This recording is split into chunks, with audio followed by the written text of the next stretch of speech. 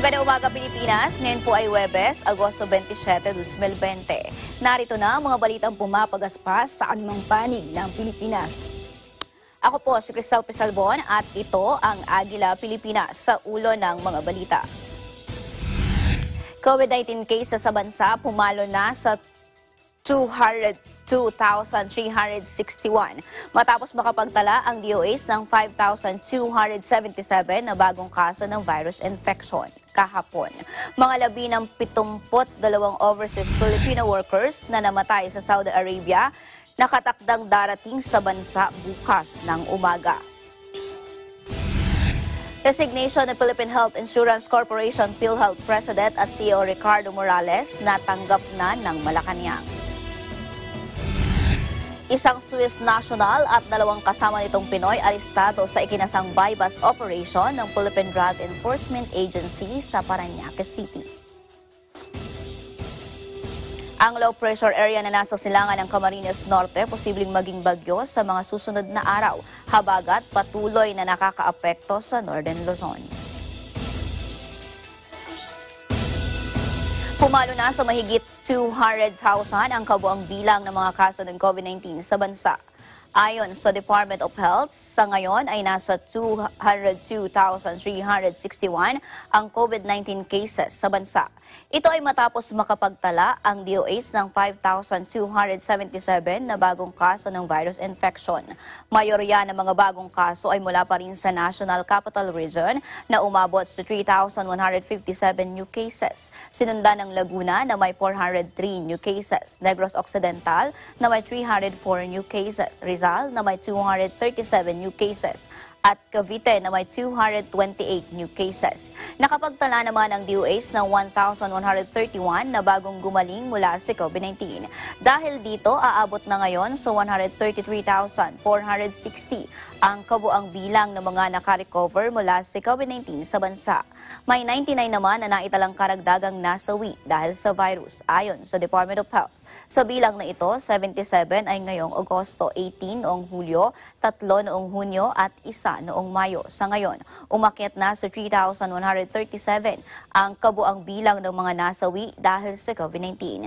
May 80 naman na inalis ang DOH mula sa kabuang bilang ng kaso ng COVID-19 na kanilang nai-report, kasunod ng kanilang nagpapatuloy na validation at paglilinis sa kanilang listahan. Sumampa na sa mahigit 18,500 ang kaso ng COVID-19 sa Central Visayas. Ito ay makaraang makapagtala pa ng dagdag 148 na bagong kaso ng sakit kahapon, August 26. Ayon sa DOH Central Visayas Center for Health Development, 18,583 na ang total confirmed cases ng COVID-19 sa rehiyon. Sa nasabing bilang, 2,207 na lang ang aktibong kaso. Umabot naman sa 1,092 ang bilang ng nasawi dahil sa COVID-19 sa Central Visayas. Habang nakapagtala ng dagdag na bilang ng recoveries na umabot sa 694, dahilan para umabot na sa 15,284 ang bilang ng mga gumaling sa sakit. Malaking bilang ng kaso ng COVID-19 sa Central Visayas ay sa Cebu City na nakapagtala ng 9,565 cases. Narito naman ang updated active cases. Sa Cebu City, 626, Mandaue City, 335, Lapu-Lapu City, 312, Cebu, 682, Negros Oriental, 27, Bohol, 108 at Siquijor ay 1.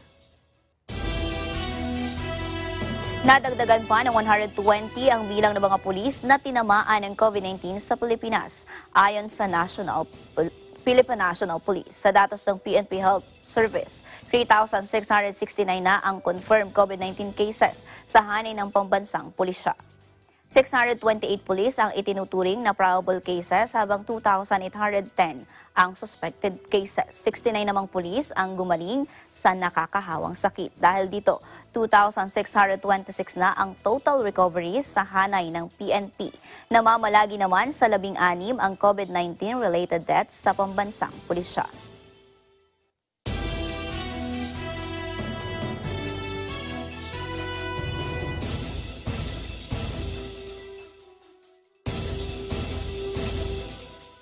Tumaas pa ang bilang ng mga gumaling o nakarecover na sa coronavirus disease COVID-19 sa lalawigan ng Rizal. Base sa huling datos ng Provincial City Municipal Health Offices ng Rizal noong Martes, August 25, nadagdagan ng 125 ang bilang ng mga gumaling sa COVID-19 sa lalawigan, kaya umaabot na ito sa 3,319. Sa nasabing bilang, 1,134 ang active cases. Ang bilang naman ng mga nasawi sa COVID-19 sa lalawigan ay umabot na sa 207.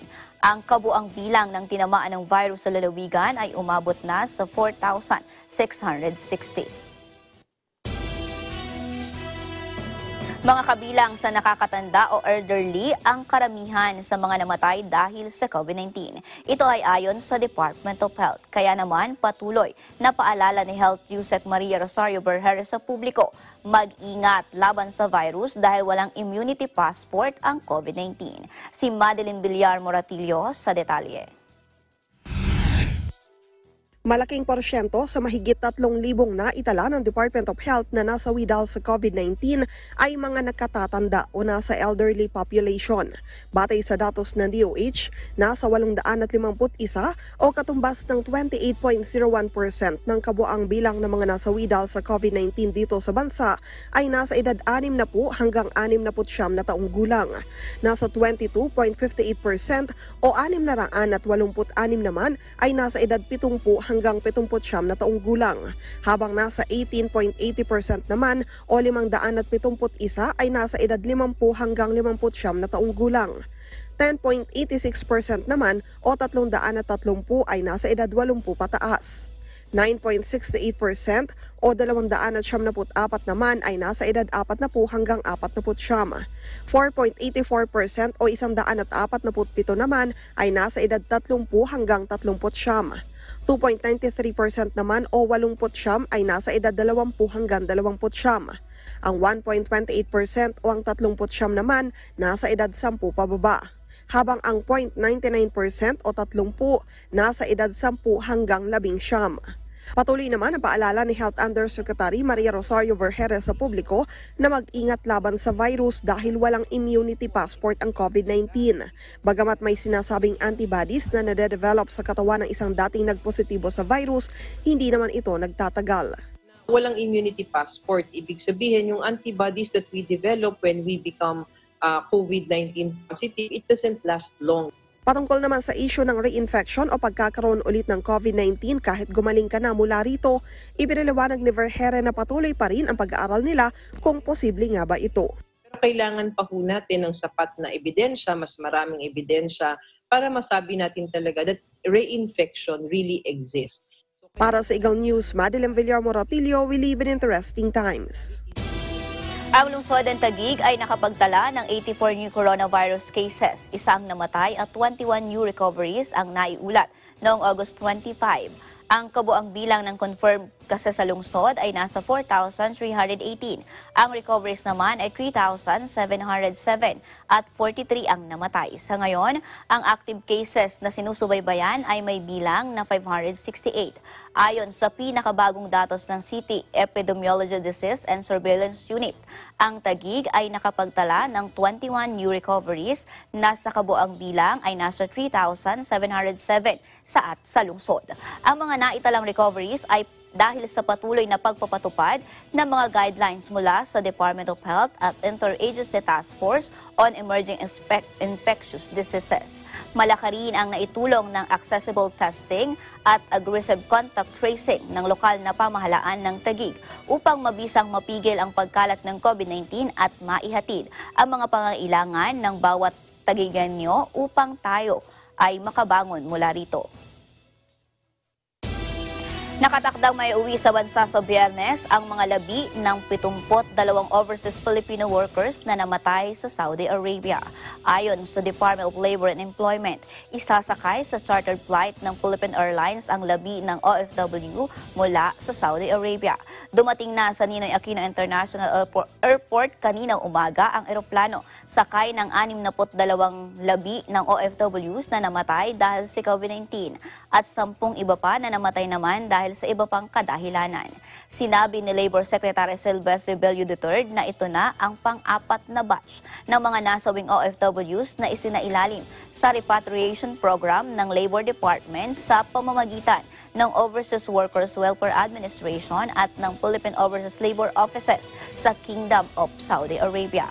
Sa 72 namatay na OFWs, 4 na po ang mula sa Al-Kubar, 17 sa Jeddah at 15 mula sa Riyadh. Kaugnay nito, mayroon ng kabuuang 264 ang na-repatriate ng human remains ng OFWs mula sa Saudi Arabia.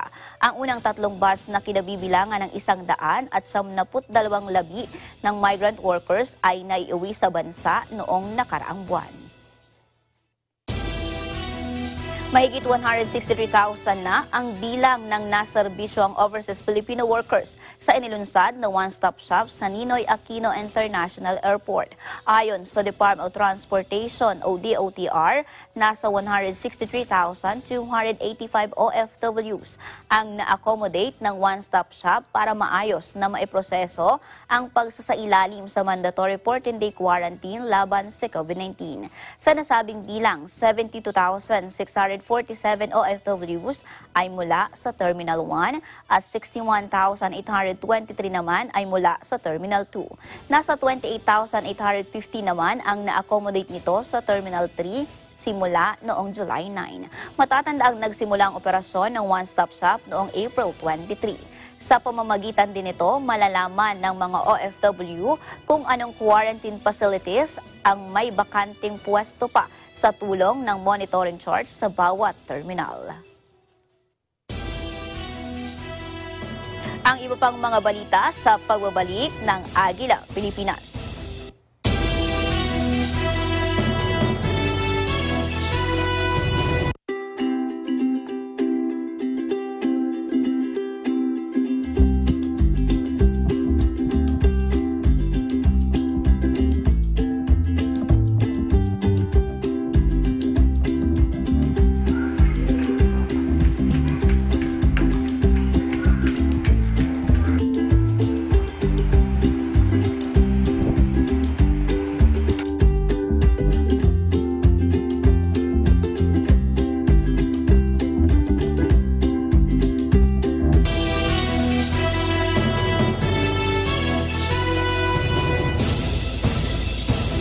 Umabot na sa mahigit 23.69 million na mga mag-aaral ang nakapag-enroll na para sa school year 2020-2021.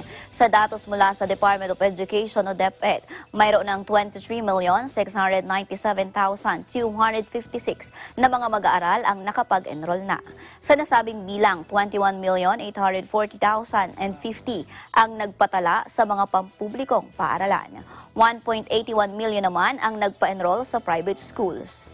Malaking bilang ng enrollees ay sa elementarya na umaabot na sa 11,487,087. May nagpa-enroll din na 7,468,500 para sa junior high school, habang 2,651,303 sa senior high school.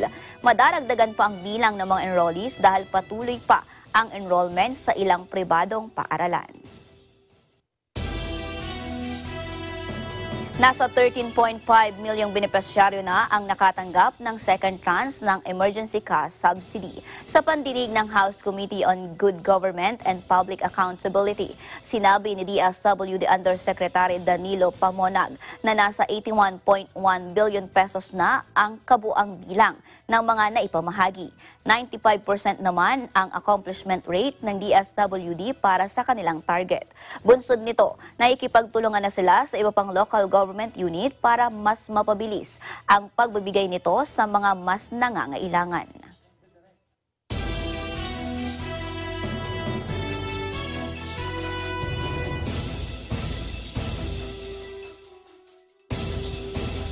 Natanggap na ng Malacanang ang resignation ni Philippine Health Insurance Corporation o PhilHealth President at CEO Ricardo Morales. Ang pagbibitiw ni Morales ang kinumpirma mismo ni Senator Christopher Bongo matapos silang magkausap ni Executive Secretary Salvador Medaldea.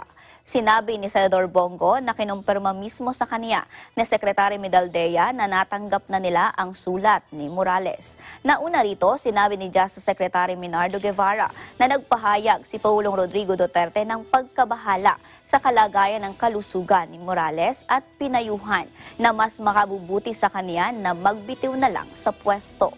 Magugunitang naghain ng medical leave si Morales noong August 10 dahil sa kasalukuyan siyang sumasailalim sa chemotherapy dahil sa lymphoma.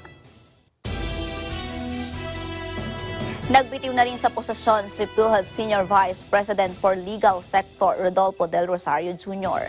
Inihain ni Del Rosario ang kanyang irrevocable resignation epektibo noong Agosto 24. Si Del Rosario ay isa sa 13 PhilHealth officials na sinuspindi ng Office of the Ombudsman ng 6 na buwan. Ang 13 PhilHealth officials ay isinasailalim sa suspension sa loob ng 6 na buwan na walang sweldo. Tigilan na ang pagpapakalat ng maling impormasyon hinggil sa health condition ni Pangulong Duterte. Ito ang apela ni Senador Bongo at nilinaw na walang iniindang seryosong sakit ang Chief Executive. Nagkakaisa naman ang mga senador sa paghahangad sa mabuting kalusugan ng Pangulo. Si Mayan Corvera sa detalye. Inianunsyo ni Senator Christopher Bongo na walang iniindang sakit si Pangulong Rodrigo Duterte. Ayon sa senador na nagsilbing close aide ng Pangulo bago maging senador, wala ring dapat ipag-alala ang publiko sa estado ng kalusugan ng Pangulo. 75 years old na anya ang Pangulo pero todo kayod pa rin sa trabaho lalo na ngayong may COVID-19 crisis. Nais-anya ng Pangulo na makasama ang taong bayan gaya ng kanyang nakasanayan pero pinagbabawalan ito ng PSG para na rin sa safety protocols ng mga gaya nitong senior citizens dahil sa COVID pandemic. Apela ng senador, tigilan na ang pagpapakalat ng maling impormasyon hinggil sa kalusugan ng Pangulo. Mahigit 2 dekada kong kasama si Pangulong Duterte at alam ko ang estado ng kanyang kalusugan. Inaalagaan ng mabuti ng Pangulo ang kanyang sarili. Wala po siyang iniindang sakit na seryoso at hindi natin kailangang mag-alala. Mas malakas pa sa kalabaw ang Pangulo kung magtrabaho para sa kapakanan ng lahat ng Pilipino. Samantala nagkakaisa naman ang mga senador sa paghahangad para sa mabuting kalusugan ng Pangulo. Ayon kay Senate President Vicente Soto, hindi na nakapagtataka na magkaroon ng karamdaman o problema sa kalusugan ng Pangulo dahil 75 years old na ito. Sinabi naman ni Senator Ralph Recto at Ronald Bato de la Rosa, mahalagang alagaan pa rin ng Pangulo ang kanyang kalusugan, hindi lang para sa kanyang sarili kundi para na rin sa kapakanan ng bansa. Una rito, sinabi ng Pangulo na pinag-iingat siya ng kanyang doktor dahil kapag lumala ang kondisyon ng kanyang Barrett's esophagus, maaari itong humantong sa stage 1 cancer. Para sa Eagle News, Mayan Corvera, we live in interesting times. Nais ng ilang senador na maging National Artist for Film ang yumaong veteranong aktor na si Ramon Revilla Sr. Ito ang laman ng magkahiwalay na resolusyon na inihain ni Senator Manny Pacquiao at Senator Sherwin Gatchalian. Sa Senate Resolution 477 ni Pacquiao, na kinikilala niya ang yumaong aktor bilang kilalang entertainment icon, producer, writer, director at public servant at hindi aniyang matatawaran ang kontribusyon nito sa sining. Habang sa resolusyon naman ni Senator Gatchalian na isang yaman sa sining si Revilla. Magugunitang noong June 26, 2020 nang pumanaw si Revilla dahil sa heart failure sa edad na 93. Magagamit ng local government unit ang Special Education Fund para sa mga proyekto para sa learning continuity sa gitna ng COVID-19 pandemic. Ayon kay Senator Sherwin Gatchalian, nakapaloob ito sa probisyon na nakasaad sa Bayanihan to Recover as One Bill or Bayanihan 2. Sakop ng SEP ang alternative learning modalities, digital education, and infrastructure at iba pang kailangan upang maisagawa ang blended learning. Magagamit din ang SEP para sa paglalagay ng hand washing station, pagbili ng public health supplies tulad ng face mask, face shield, soap at disinfectants na magagamit sa mga establishmento.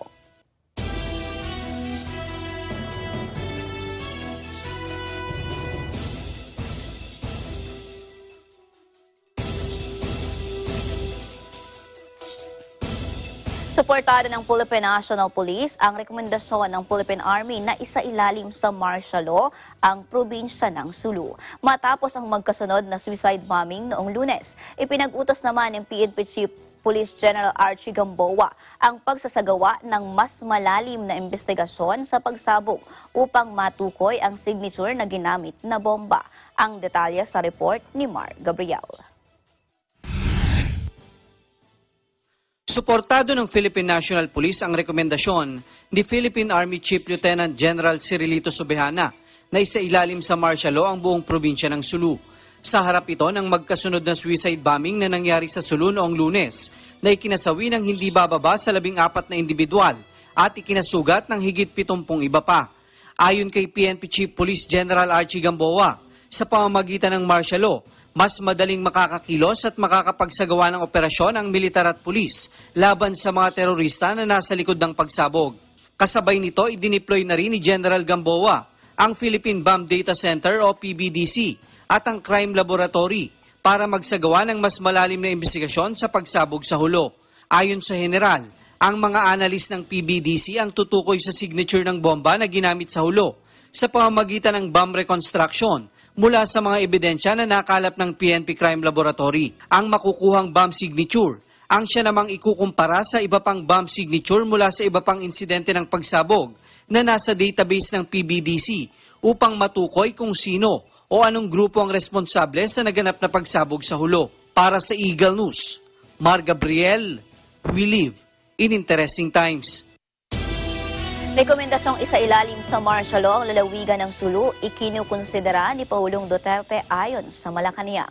Si Vic Sumintak sa detalye.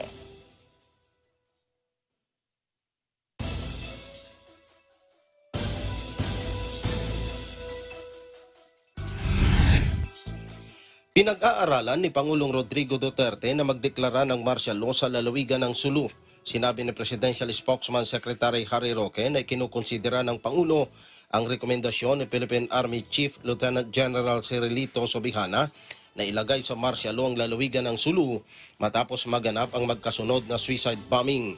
Ayon kay Roque, tinitimbang ng Pangulo ang sitwasyon kung kailangan magdeklara ng martial law sa Sulu matapos kumpirmahin ng mga otoridad na kagagawan ng suicide bomber ng mga teroristang grupo ang Sulu Twin Bombing na ikinamatay ng 14 na katao at ikinasugat ng maraming iba pa.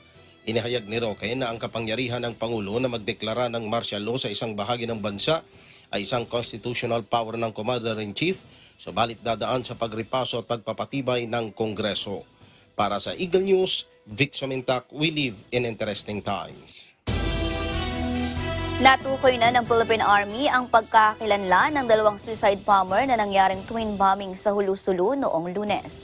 Isa sa kanila ay nakilalang si alias Nana mula sa Basilan na asawa ng kauna-unahang Filipino suicide bomber na si Norman Lasuca. Ang isa naman ay si alias Indanay na mula sa Tawi-Tawi na asawa naman ng isang conduit na Ado Talha. Ang 2 suicide bomber umano ang sinusundan noon ng grupo ni Major Marvin Indamong nang sila ay harangin at mapatay ng mga pulis noong June 29.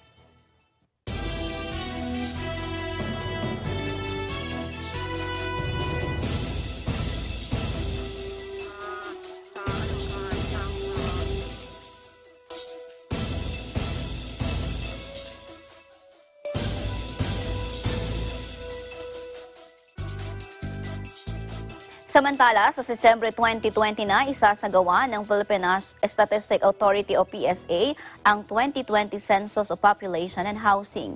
Orihinal na naka-schedule ang census noong May 2020, pero dahil sa community quarantine ay naipagpaliban ito. Ayon sa PSA, naihanda na nila ang mga kondisyon na tutugon sa guidelines ng Department of Health at Interagency Task Force on Emerging Infectious Diseases para sa gagawing September 2020 Field Census Enumeration. Sa ginaganap na virtual pressers, nakikiusap si National Statistician and Civil Registrar General and Undersecretary Dennis Mapa ng PSA sa publiko na siguraduhing lumahok sa census dahil mahalagang makuha ang kumpletong population data. Tinitiyak din ng PSA na protektado ng data privacy ang isasagot ng publiko sa census. Sisiguruhin din susundin ng field census workers ang pagkakaroon ng social distancing, pagsusuot ng face mask at face shield habang nagbabahay-bahay sila para mangalap ng data.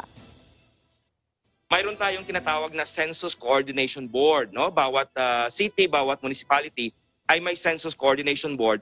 At yung mayor, yung city mayor at municipal mayor, siya po yung chairperson per area nitong Census Coordination Board. So talagang maganda yung aming koordinasyon. Pag sinabi nila na itong area na to ay skip muna namin, pansamantala, ito po ay gagawin namin. So hindi kami pupunta sa area na walang koordinasyon sa local executive o di kaya sa barangay.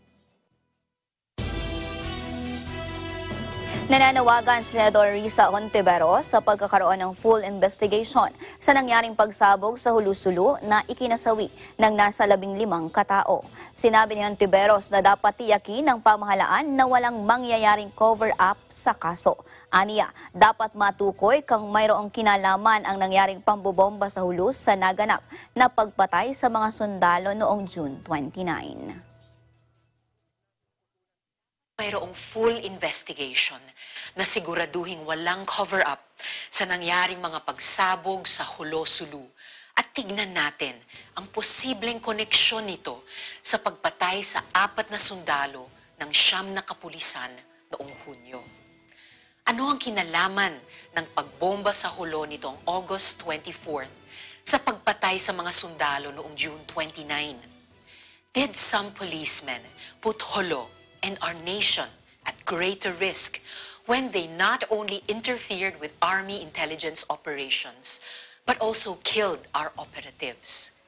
Diretsahang tanong, did terrorist elements somehow influence, directly or indirectly, the killing of these soldiers?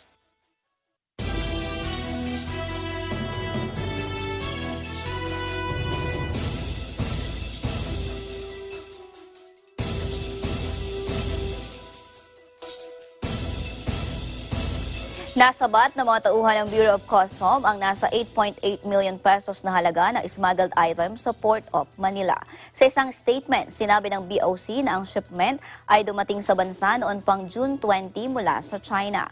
Na-intercept ito ng mga tauhan ng BOC kahapon matapos makatanggap ng tip. Ayon sa BOC, ang shipment ay idineklarang luggage trolley at toothpaste holder. Subalit ng siyasati ng mga otoridad ay naglalaman ang shipment ng e-tricycle, foldable shopping cart at foldable stove at iba pa. Ang shipment ay nakakonsign sa Asianic Galaxy Dry Goods Trading. Naghain na ang mga otoridad ng warrant of seizure at detention sa naturang shipment dahil sa misdeclaration, misclassification at under violation in goods declaration sa ilalim ng Section 1113, Property Subject Seizure and Forfeiture ng Customs Law. Sa iba pang balita, arestado ay isang Swiss national at 2 kasama nitong Pinoy sa ikinasang bypass operation ng Philippine Drug Enforcement Agency sa Parañaque City. Ikinasa ng mga tauhan ng pideyang operasyon ngayong umaga ng Huwebes, August 27 sa Agila Avenue, Barangay VF Homes. Nakuha mula sa mga sospek ang maliliit na plastic na may lamang ecstasy tablets. Tinatayang aabot sa 350,000 pesos na halaga ng tableta ng ecstasy ang nakumpiska sa 3 sospek. Posibleng maging bagyo ang low pressure area na nasa silangan ng Camarines Norte. Ayon sa Pag-asa, ang LPA tinatayang nasa 900 at 25 kilometro sa silangan ng Daet, Camarines Norte. Hindi pa naman ito nakakaapekto sa bansa, subalit inaasahang lalakas pa ito sa mga susunod na araw. Apektado naman ng southwest monsoon ang Northern Luzon. Kaugnay nito ang Batanes at Babuyan Group of Islands ay makakaranas ng maulap na panahon at kalat-kalat na pag-ulan at thunderstorms dahil sa habagat.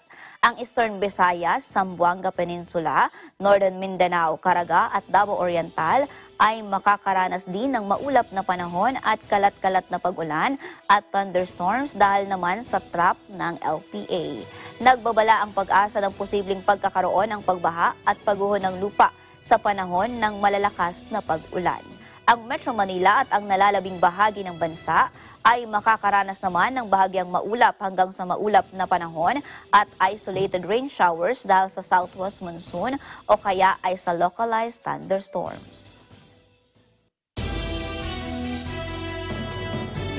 Muling nabawasan ang antas ng tubig ng Angat Dam at iba pang dam sa Luzon sa nakalipas na magdamag.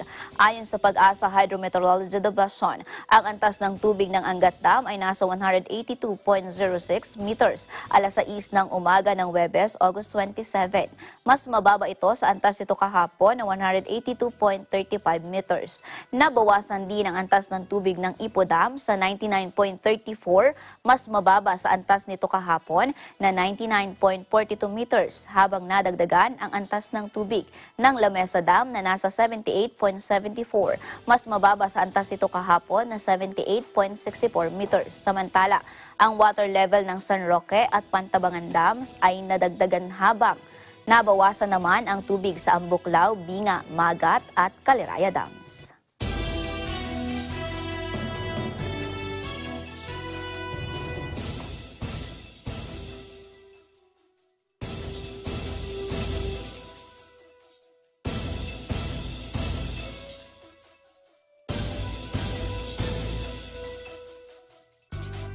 Sa ating mga balitang probinsya, dahil sa banta ng African Swine Fever ay nagsagawa ng ASF Info Drive ang Agriculture Office ng Matanao, Davao del Sur. May detalye si Rooney June Otero.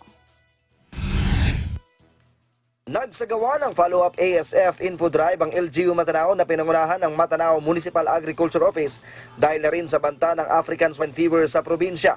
Aabot na sa 9 ng mga barangay ang nalibot ng LGU Matanao at target nitong malibot ang lahat ng mga barangay sa buong bayan. Layunin sa nasabing aktibidad na mabigyan ng kaalaman ang mga residente, lalo na ang mga hog raisers, at tinuruan kung ano ang dapat gawin sakaling mapasok ng ASF ang kanilang lugar. Ang ASF ay isa sa mga ikinaalarma ng mga residente ng Davao del Sur dahil libo-libong mga baboy na ang nadepopulate sa probinsya. Nababahala ang mga residente sa estado ng kailang hanap buhay, lalo na at kabi-kabila na ang lockdown ng mga produktong baboy sa probinsya. Pinauwi naman ng LGU Matanao ang pangamba ng mga residente at sinabing may ayuda na ibibigay ang gobyerno sa sinumang hog raisers na maapektuhan sa kumakalat na ASF sa kanilang bayan. Para sa Eagle News, Rudy Junotero, we live in interesting times. Mga titulo ng lupa, personal na inihatid ng mga opisyal ng Department of Agrarian Reform sa mga beneficiaries sa North Cotabato. May detalye sa Eileen Enrique.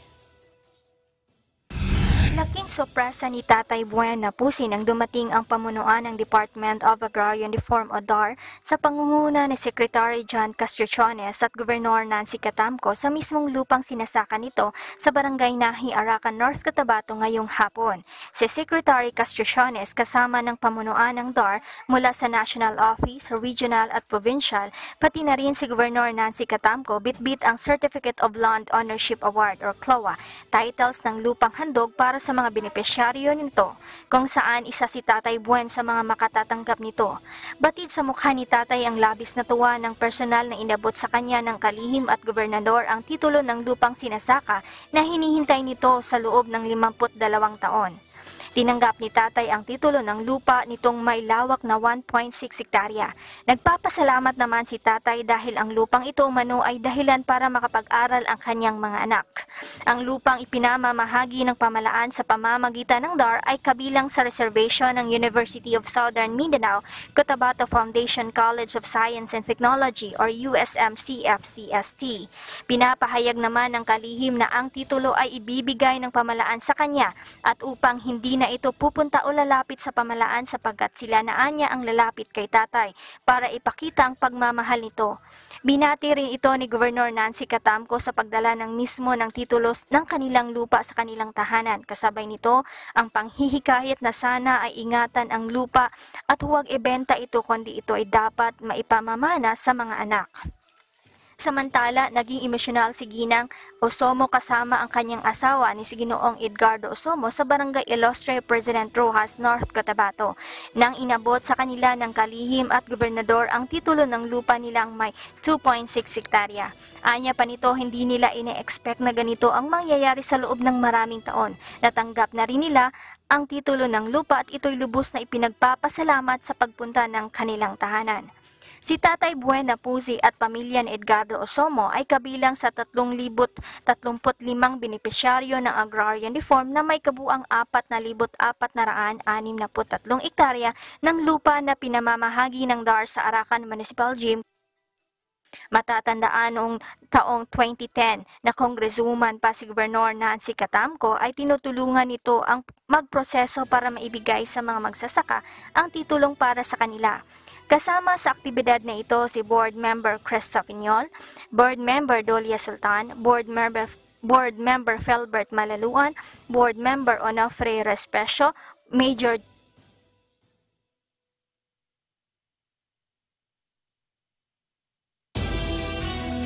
Inulunsa sa Barangay Madaom, Tagum City ang Livelihood Seeding Program. Nilalayo ng programang ito na matulungan ang mga barangay na naging economically independent at gawing mabisang kasosyo. May detalye si Elaine Morente. Sa pakikipagtulungan ng Department of Trade and Industry, ang LGU ng Tagum ay napatupad ng programang Livelihood Seeding Program, Negosyo Serbisyo sa Barangay Program sa mga barangay na may 4th to 6th income class. Nilalayo ng programang ito na tulungan ang mga barangay na maging economically independent at gawing mabisang kasosyo sa paggamit ng mga national goals. Ang napiling garantiya ng lungsod ay ang Barangay Madaom na itinuturing na nasa ilalim ng Poverty Reduction Pre-Employment Live Living Cluster.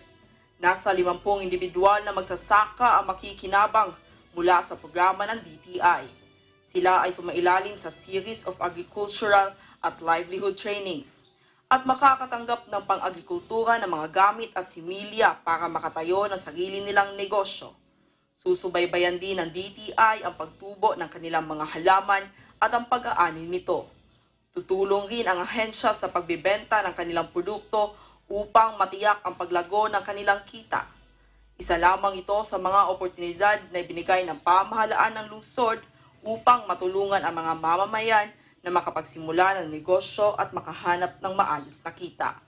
Mula rito sa Tagum City para sa Eagle News, Elaine Morente, we live in interesting times. Plant program sa bayan ng Maramag, Bukidnon, pinakikinabangan na ngayon ng mga residente. May detalye si Visa Lagrada. Ang sitio Magsaysay, Barangay Kuya ng Maramag, Bukidnon, ang isa sa mga nagkapalad na napagtayuan ng Techno Demo Farm na kung saan dito isinakatuparan ang programa ng lokal na pamahalaan ng Maramag, ang Plant Program. Ito ay pinasimulan nito lamang June 2020, subalit ngayon ay napapakinabangan na ito. Hindi lamang mainam sa katawan ng gulay, kundi may mabuting na idudulot din sa atin ng gardening dahil nakapagpapasaya ito ng kalooban. Kaya naman ang lokal na pamahalaan ng Maramag ay umaasa sa patuloy na pakikibahagi ng mga residente sa organikong paraan ng pagtatanim upang maingatan ang kalikasan at sa isang bahagi ay makatulong naman sa pang-araw-araw na pangangailangan. Mula dito sa Maramag, Bukidnon, para sa Eagle News, Visa Lagrada, we live in interesting times. Pamahalaang panlalawigan ng South Cotabato nagkaloob ng mga gamit sa mga paaralan sa pakikipagtulungan ng DepEd South Cotabato Division. May detalye si Rochelle Santerva. Ipinagkaloob ng Provincial Government of South Cotabato ang gifted na heavy-duty photocopier with duplex at metal machine stand sa 5 paaralan na nasa ilalim ng Department of Education or DepEd South Cotabato Division. Ang mga paaralan na nakinabang dito ay ang Kusa National High School, Sotelo Elementary School, Luhib Elementary School, Lubol Integrated School at Taluho Integrated School. Ang halaga ng bawat isang photocopier machines na ipinagkaloob ay 44,000 pesos. Buong kagalakan naman itong tinanggap ng mga namumuno sa bawat paaralan at nagpapasalamat sila dahil sa tinanggap na tulong. Mula dito sa Coronadal City, South Cotabato, Ako si Rochelle Santerva para sa Agila News. We live in interesting times. Umarangkada na sa Davao del Norte ang pamamahagi ng cash aid sa ilalim ng Social Amelioration Program sa mga benepisyaryo na hindi pa nakatanggap ng ayuda sa unang bugso ng programa. May detalye si Kid Felipe. Sinimula na ang pamamahagi ng Social Amelioration Program sa mga benepisyaryo na hindi pa nakatanggap ng ayuda sa unang bugso ng programa. Pinangunahan ang pamamahagi ng mga tauhan ng DSWD, katuwang ang Star Pay at iba't ibang mga tauhan sa tanggapan ng operasyon sa 3 lungsod at 8 bayan sa probinsya ng Davao del Norte. Nilinaw ng DSWD sa publiko na hindi ito ang pangalawang bugso sa ayuda ng SAP, kundi ang mga nabigyan ngayon ay ang mga benepisyaryo sa unang tranche na hindi pa nakatanggap sa ayuda. Kaya naman labis ang pasasalamat ng mga nakatanggap ng ayuda dahil sa malaking tulong umano ito lalong-lalo na ngayon sa kasasagan ng pandemya. Mula sa Tagum City, lalawigan ng Davao del Norte. Para sa Agila News, Ked Felipe, we live in interesting times.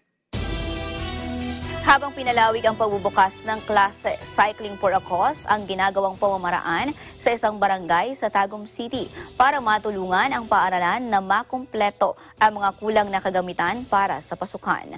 May detalye si Kate Lindsay Loha. Matapos palawigin ng Department of Education ang pasukan ng klase sa Oktubre 5, kaya gumawa ng kaparaanan ang pamunuan ng La Filipina National High School sa pamamagitan ng pagsagawa ng mga aktibidad na nakakatulong ng malaki sa mga estudyante, lalong-lalo na sa modular learning students. Cycling for a Cause. Ito ang inilunsad ng Barangay La Filipina dito sa Tagum City upang matulungan ang La Filipina National High School mula sa mga pangunahing pangangailangan ng paaralan. Kaya sinamantala ng 150 bikers ang pagsali sa naturang aktibidad. Hindi upang makapaglibang lang, kundi ang taos-pusong layunin na makatulong.